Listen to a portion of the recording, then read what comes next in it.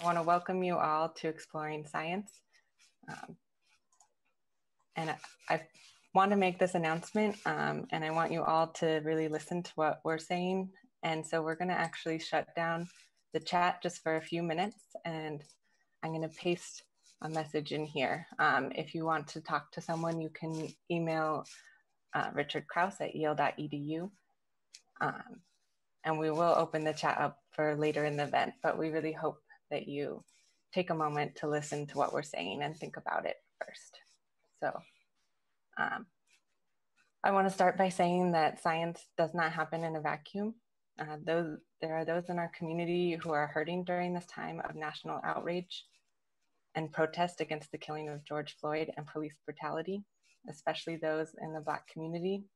And I want to let you all know that we see you, and we at Exploring Science stand in solidarity with you.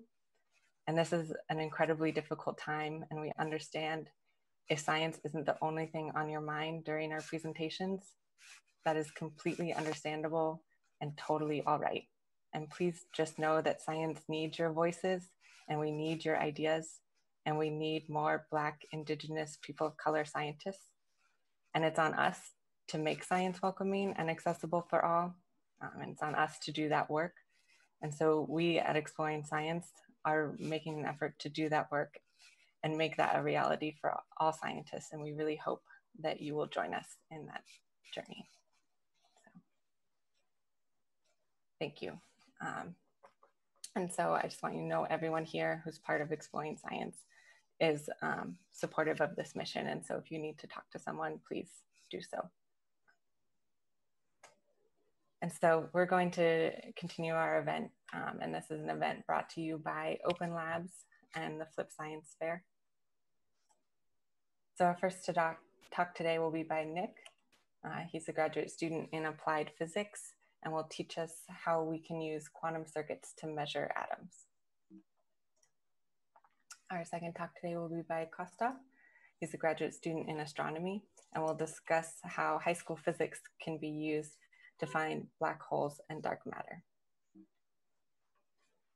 So thank you all for joining us, and please enjoy our talks. Hello, everyone.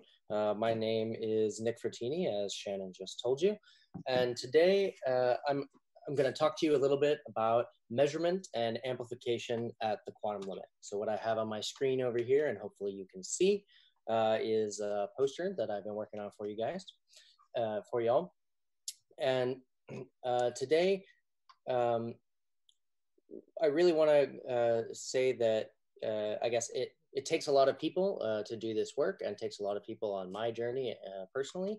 And so I started out being excited about physics and math in high school, went to college to actually be an engineer. I saw we had a bunch of people interested in engineering in the chat, so that's pretty cool. I myself am an electrical engineer, but then I wanted to apply that more toward physics, and so I joined the applied physics department here at Yale to go ahead and try to put some of that engineering tools to use in the in lab. So I do research, and specifically I'm going to talk to you today about this word, quantum. So let's start there. So quantum is the physics of and the study of what is on the very, very small. So if you can see my mouse here, if anybody wants to type in a chat, what do you think this is a picture of?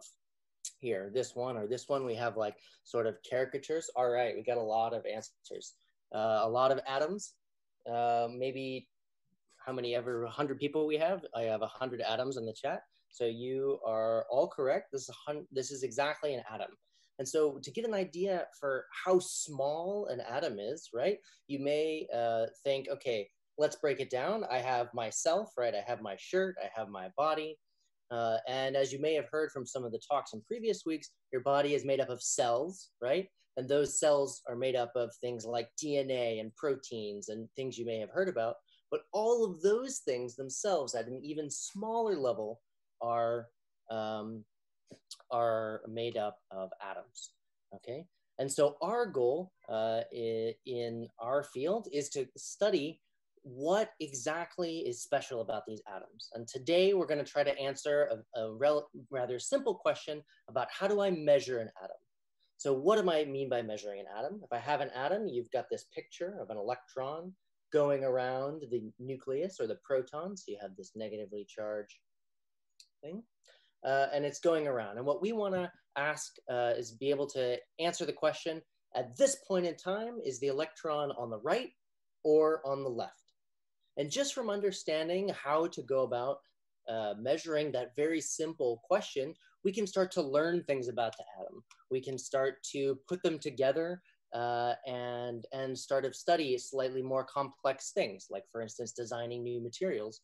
And eventually, we might be able to understand how to put atoms together for something that you may have heard of, which is called quantum computing, where we'll try to harness that power to do something cool. But okay, so the goal is to measure today is the electron on the left or the right of the atom. And to do that, I need to introduce you to some of the tools in our field. So the tools of our field, which is called superconducting circuits, right? Where superconducting is going to be a type of wire that we're going to make. So what's a wire? Well, you might be familiar with wires, right? The computer that you're using right now has many, many, many wires inside of it. And for instance, you might have a lamp also, or a light switch. You have wires in the walls of the room that you're sitting in, probably. And when you turn on a light switch, what happens is electrons in that wire, they rush through to the light bulb and they go through and it starts to give off the light, right? So that sort of motion is very important and something we'd like to understand. However, if we're going to use electronics or wires to try to measure an atom, we need to make sure that the information doesn't get lost along the way, right? And the problem with wires in the wall, for instance, is that they're sort of lossy. Like when you send an electron, it tends to slow down, right? It encounters something we like to call resistance, right? And it loses that information or that initial energy that it had. And if we're trying to measure something very sensitive, we can't have that happen. So instead of those normal wires that you use in the wall, we use something called superconducting wires, which are just precisely wires that have electrons that don't lose their energy along the way. So we have a special type of wire, okay? Special type of wire. Now, what are we gonna do? What shape are we gonna put this wire in? What kind of thing are we gonna make? Well, to do that, we're going to make something we call a harmonic oscillator. So to understand what a harmonic oscillator is here, I have two examples for you. One, which is simply a kid on a swing, and another we'll get to, which actually has to do with our electrons made of our special superconducting wires. So first, the kid on the swing. Now, maybe, I hope you all have used a swing. It was one of my favorite things to do as a kid on the playground. But if you have a kid on the swing and you push them back and forth, you know, they'll oscillate. They'll go back and forth like this, right? And if you were to take a stopwatch, okay, if you were to take a stopwatch when you pick them up and it go back and forth, you might have a swing that, say, takes 1 second for them to go back and forth. And then if it takes 1 second, I want you all to guess in the chat, how long will it take if I pull the kid twice as high up? So instead, if he was here and I let him go, it was 1 second. But if he was twice as high, how long would it take? I got a vote for 2 seconds, 1.75. We have a bunch of votes here. 2 second, 1 second. Lots of things, okay? But what's really cool about a harmonic oscillator is it's exactly 1 second.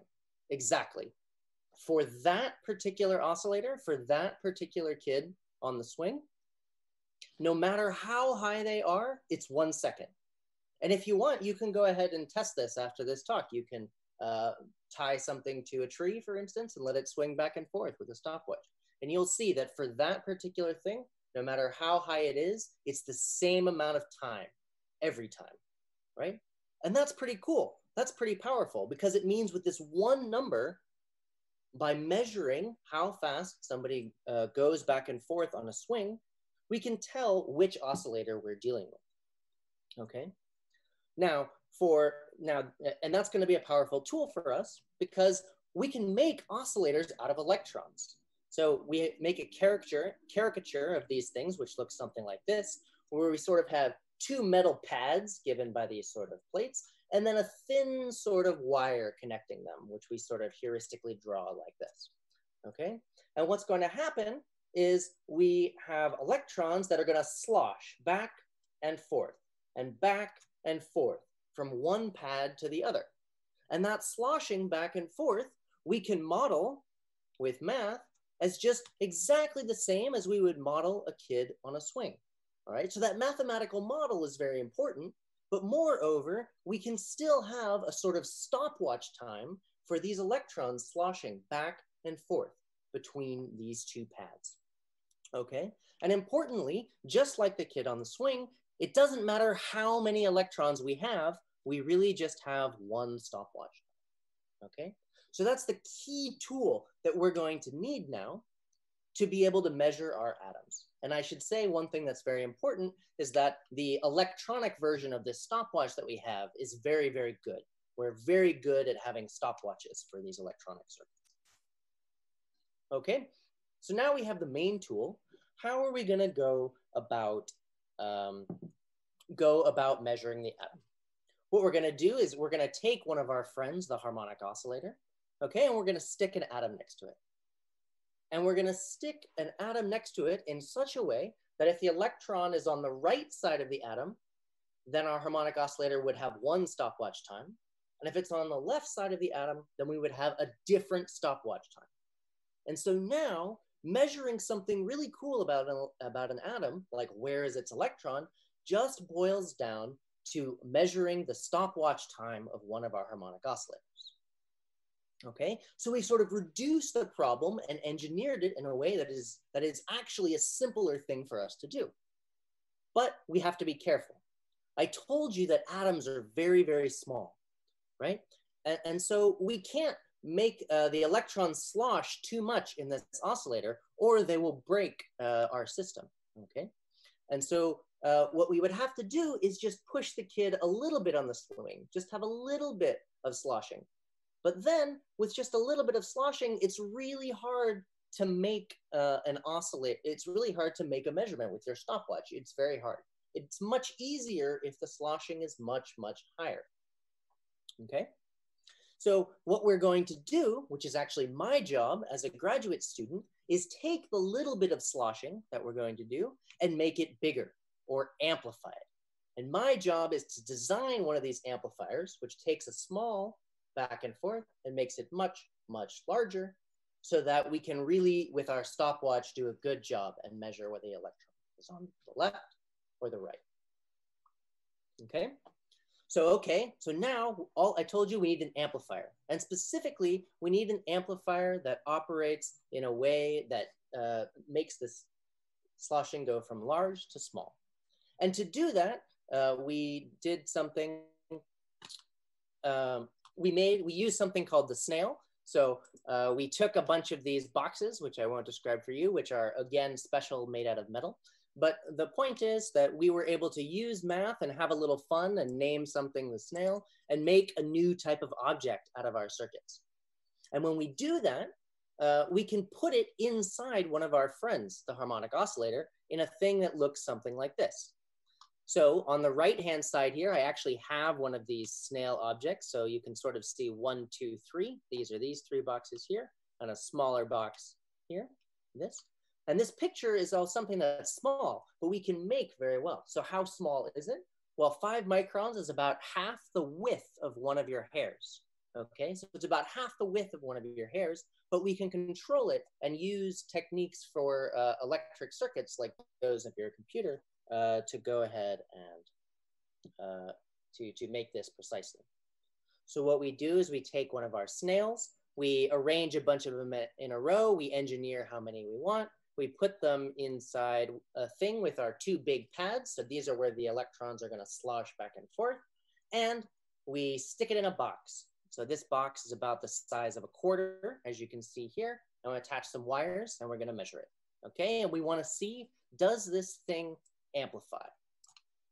Okay, so we want to do some experimental characterization. So we go ahead, take our little box, send an electrical signal, and we'll make the kid or the electrons slosh back and forth and give the stopwatch time. So on the right here, I've measured the stopwatch time for a few of these different devices. But the important part that we want is about amplification. And I promised you amplification, so I'm going to show it to you, right? So how would we go about and get amplification?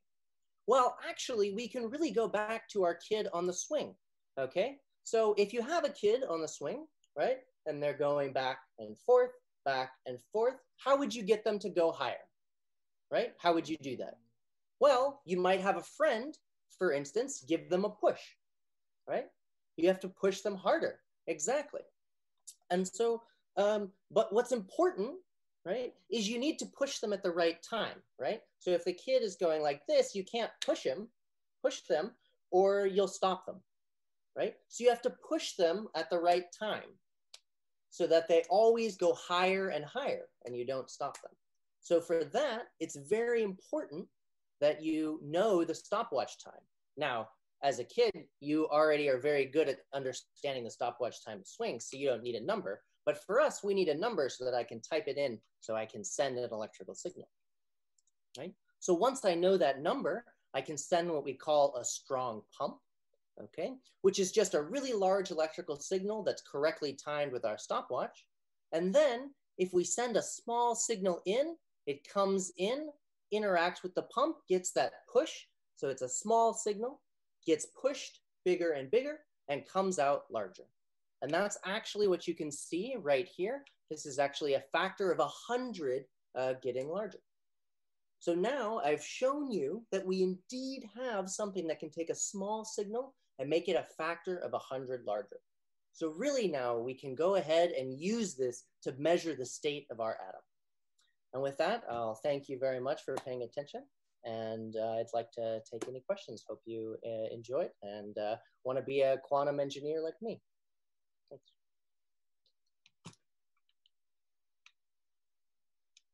Awesome talk, Nick. Thank you. We have a couple of questions for you if you don't mind answering them. Of course. Cool. So we've collected these from the chat that people have been asking. So I'm just gonna speak from the chat. So the first question or the first comment was about the size of atoms, and it was about only being able to see them from a microscope. I was wondering if you could talk a little bit about that. That's exactly right. So even a microscope is not quite good enough usually. So you need very special microscopes in order to see atoms because they're really so small. So as we were saying, things you can see in microscopes, actually, for instance, this image here, what I was talking about, the half of a width of a human hair, this is half the width of a human hair.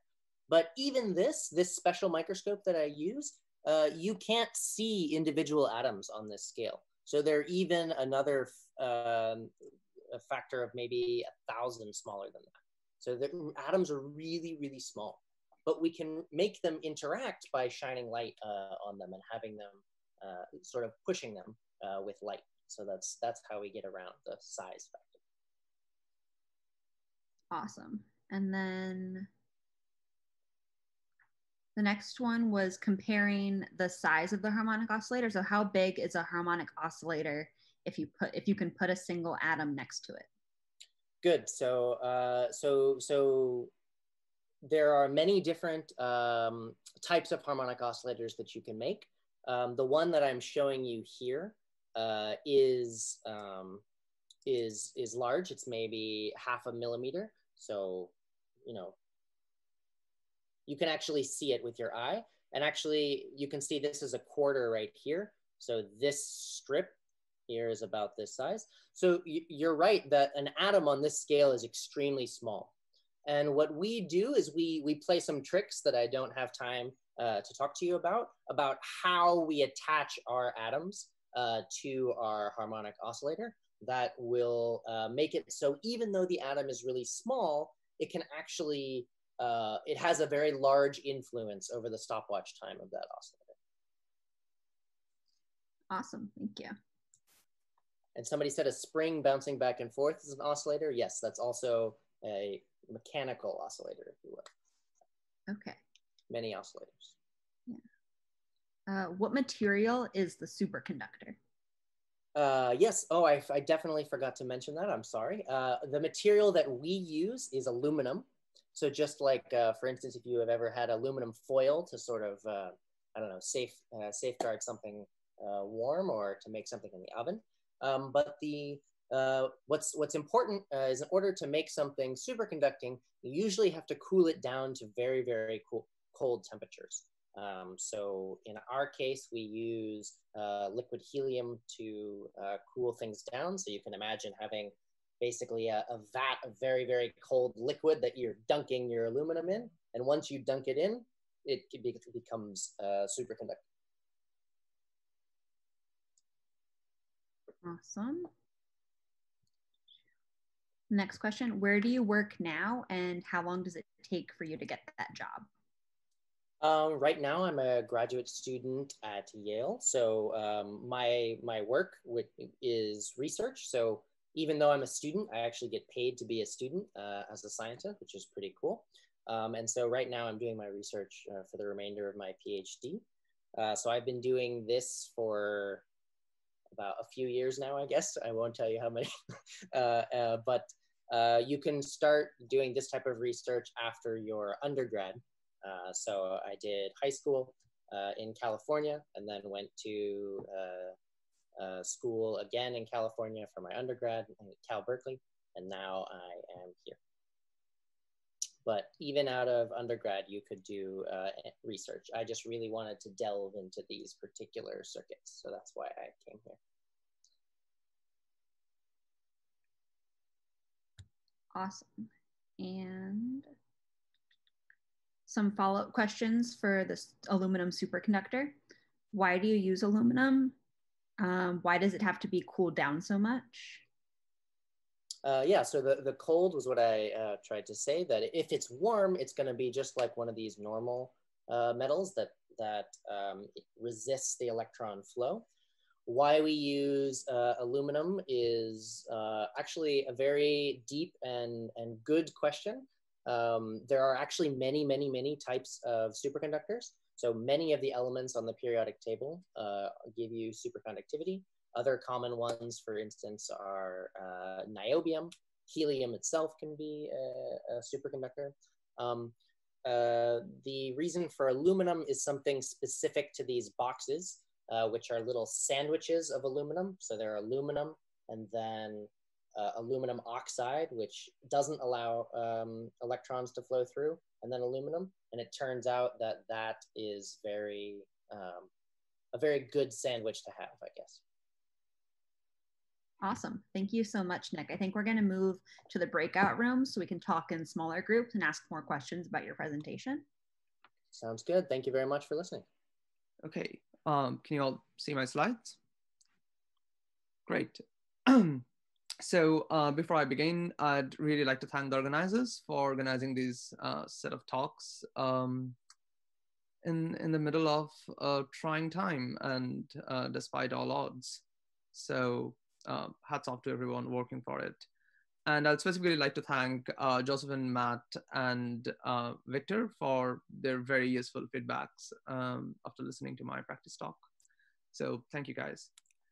So hi, I'm Kaustav. I'm a second-year graduate student in the astronomy department at Yale, and I work primarily on galaxies and how galaxies interact, and cosmology, which is the study of the universe as a whole. What I'd like to talk today is somewhat different, but definitely related.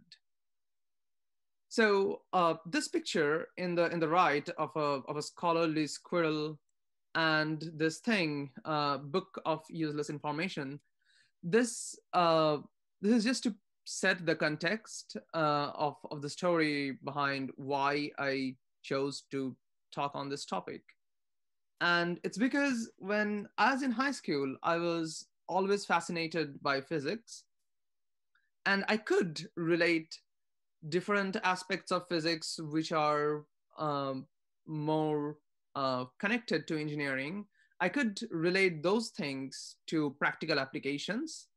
However, there are different aspects in physics which seem to me very mathematical and abstract kind of. And I always used to wonder who uses these mathematical abstract things in physics in their work or in their day-to-day life. Turns out astrophysicists do, and in fact, quite a lot. So there are many, many examples where astrophysicists have used very simple, basic physics principles to go and discover phenomenal discoveries in the field of astrophysics, which completely changed the field itself. One such example, which I'm going to talk about today, is the confirmation of a black hole at the center of our galaxy. And I apologize to everyone. I previously had planned to talk about dark matter as well, which was advertised, but then I decided it's better to uncover a little than to cover a lot. So I'm just gonna focus on black holes today. So we'll start with nothing but Newton's law of gravitation. And it's a simple law. It's always there in high school physics. And probably all of you will encounter this at some point in high school. So this story, though probably not very accurate, is a really fun story. Mid-1600s, Sir Isaac Newton was sitting under an apple tree, and he had a fantastic revelation. He postulated that everything in the universe, every single object, no matter how big or small, are attracting each other by a force of gravitation, which is proportional to the mass, to the product of the masses. So mass 1 times mass 2, divided by the square of the distance between the two objects. Now, this simple law could not only explain how apple would fall to the ground, but could equally well and very accurately predict how planets should be moving around stars. And this universality, that you have a simple law that can explain the motion of everything from baseball to Elon Musk's SpaceX satellite or a space launch or everything. You could explain every motion with just this simple law. That is probably the most fascinating thing about the law of gravitation. Now, one key thing that I'd like you to take away from this is that using Newton's law, you can connect these three features of planetary orbits. So the orbital time period, that is the time period that is taken by a planet to go around the sun once, the size of the orbit, and the mass of the central body, here the sun, these three can be connected using Newton's law of gravitation. And if you happen to know any two, then you can exactly calculate what the third should be. So for example, if you know the orbital period, and if you know the size of the orbit, you can actually calculate what the mass of the sun should be. Now let's move on from mid-1600s to 21st century. So this is a video made by the American Museum of Natural History to show that we are no longer stuck trying to understand the motion of planets, but we have kind of actually delved into a deeper understanding of our local patch of the universe. So we'll start from the Earth, and we'll gradually zoom out. So here, all the green orbits that are being shown are the orbits of different artificial satellites. Those that are responsible for GPS, for telecommunication, and everything in modern life, actually. So you can think of this video as if a spaceship is launching and it's moving farther and farther away from Earth. Now this red line that you see over here is the orbit of the moon around Earth, and this is the orbit of Earth going around sun. And as you go farther away, you gradually get to see the different orbits of different planets. So Mercury, Venus, Earth, Mars, Jupiter, Saturn, Uranus, Neptune. Sorry, Pluto, you are no longer a planet. And if you go far enough, you realize that the sun appeared bright to you just because it was very close to you. Going far enough, one realizes that sun is a very average star having a very average brightness. Sun is just like any other star in our galaxy. And going even farther away, you get to see the tens of billions of stars that make up the entire spiral disky structure of our galaxy that we call the Milky Way. So this is fairly the representation of our current understanding of our own galaxy, the Milky Way. And we are over here, kind of not at the center, not at the very outskirts, somewhere in between. And obviously we can't have this face-on picture of Milky Way because we are living in the disk. So when we look at Milky Way, it's more like this. And you can actually see this. You can actually see this spectacular view of Milky Way if you go to a very remote area, far from city lights, far from light pollution. This is actually visible. So this is actually the Keck telescopes near Mauna Kea in Hawaii, looking at the center of Milky Way. So we're here and looking directly towards the galactic center. And this observation by the Keck telescopes went on for more than 2 decades, about 2.5 decades.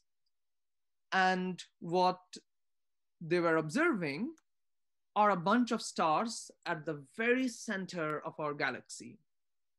Now, what I'll show now are a series of snapshots taken over different years. So this started in middle of 1995 and went up to the end of last year, actually, 2019. So these circles are the actual observed positions of different stars at the center of our galaxy.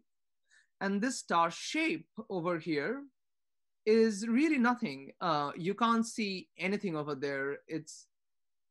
This star is just put by hand to mark a central position, and you will soon understand the reason. So I'll go through the different snapshots of observation over the years. So as time progresses, you see that these stars are not stationary. They're actually moving. And they are, in fact, all orbiting around this central region. So there is something over here around which these stars at the center of our galaxy are moving, are orbiting, but you can't really see anything over here at the center. So it's like having a planetary system where you can see the planets going on in circular orbits, but you couldn't see the sun at the center. That would be very weird. So you'd know there is something at the center around which things are going, but you can't see anything over there. But as I had mentioned in the very first slide, these 3 things are related: the orbital time period, the size of the orbit, and the mass of the central object. And if you know any 2, you can calculate the third. So now, using this observation, one can use the orbital period and the size of the orbit to get the mass of the hidden central object.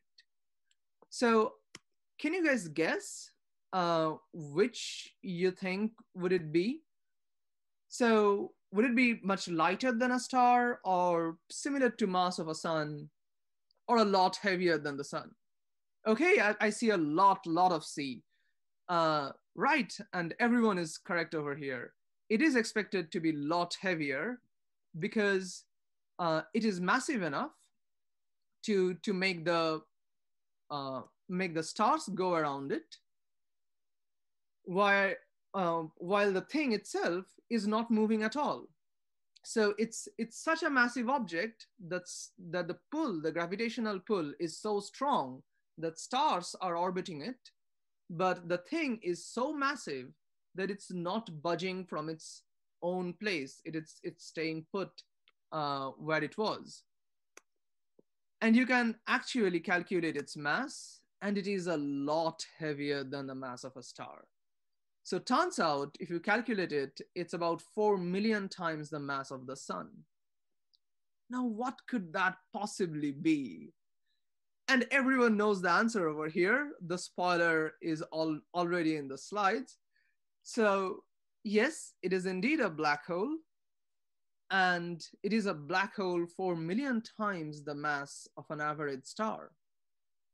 Now, Albert Einstein's theory in early 1900s was actually used to predict that these exotic objects called black holes could actually exist. And you can think of it this way. Say if you take the sun and take the entire mass of the sun and just squeeze it to a smaller and smaller volume. If you could somehow put the entire mass of the sun to a volume comparable to, say, Manhattan, then the density would be so large and its gravitational force will be so large that from its surface, even light can't escape. And that would become a black hole. And in fact, most massive stars at the end of their life cycle do get compressed because of their own gravity and do become black holes.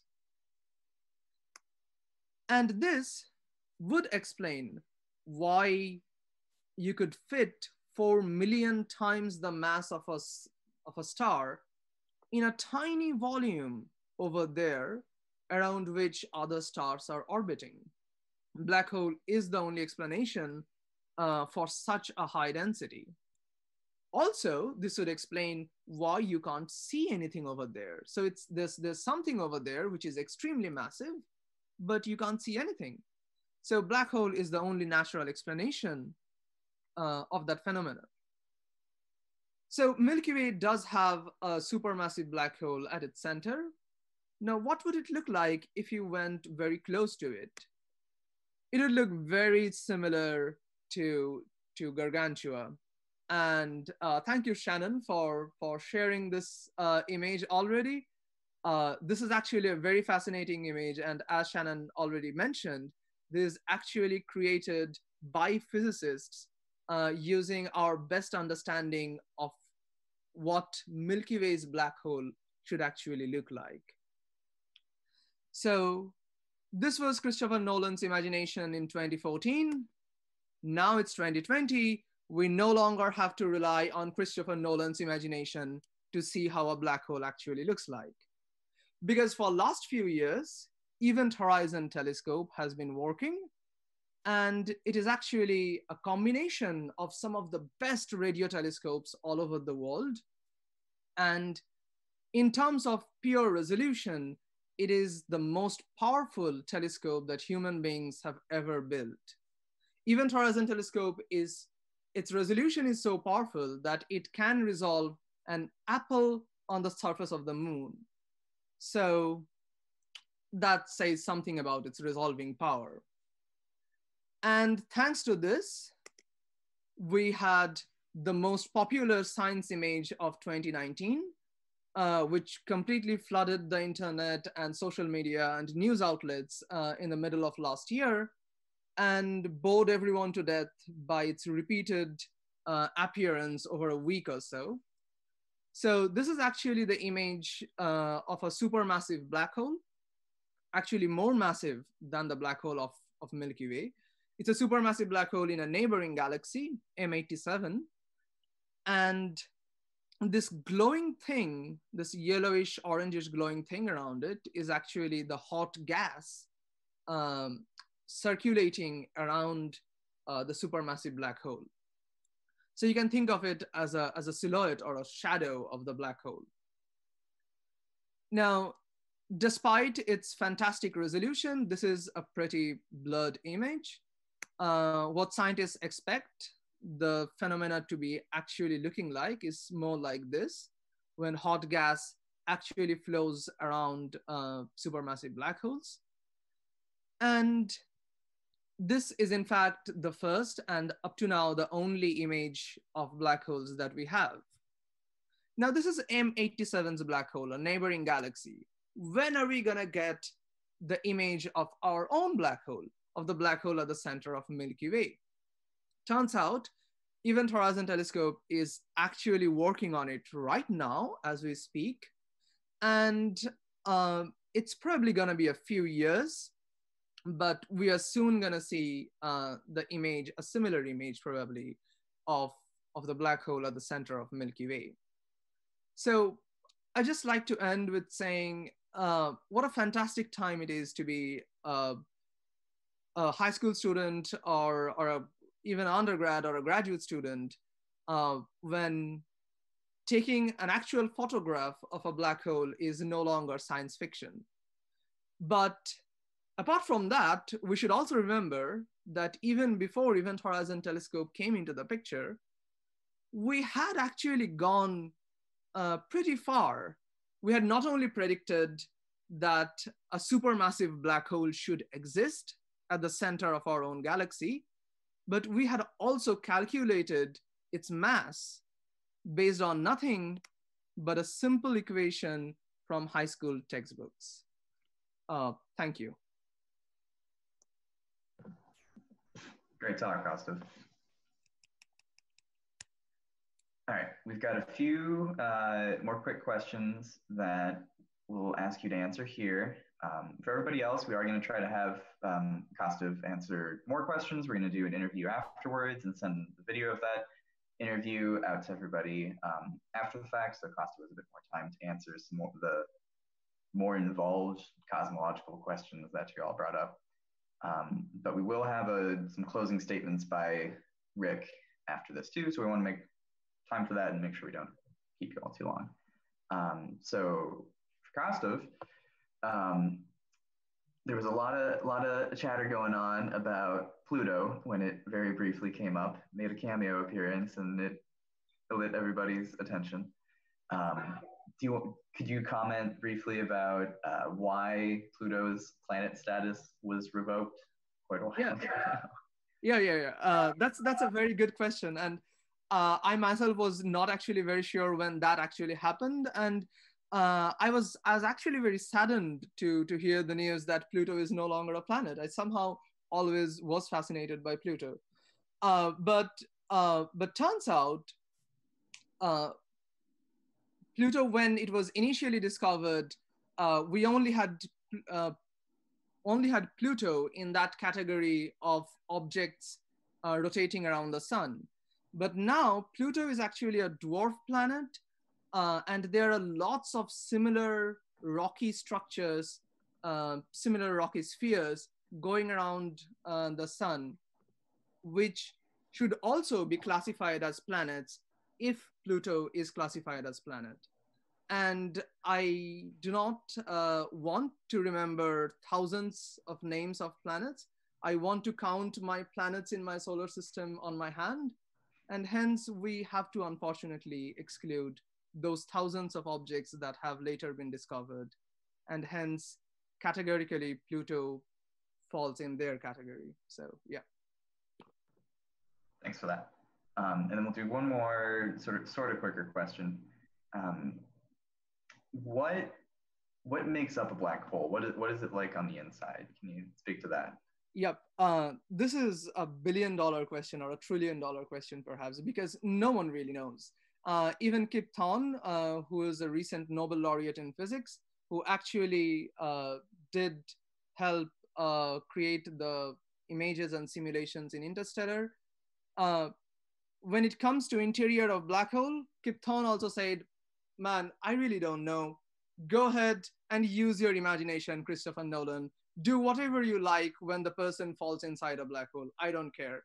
So what goes on inside the event horizon, which is the kind of an outer region of a black hole, what goes on inside the event horizon of a black hole, no one really knows. And that's where even Einstein's theory kind of breaks down. And people are researching on it. That's a constant field of research in theoretical physics. And hopefully some of you will get to answer that someday.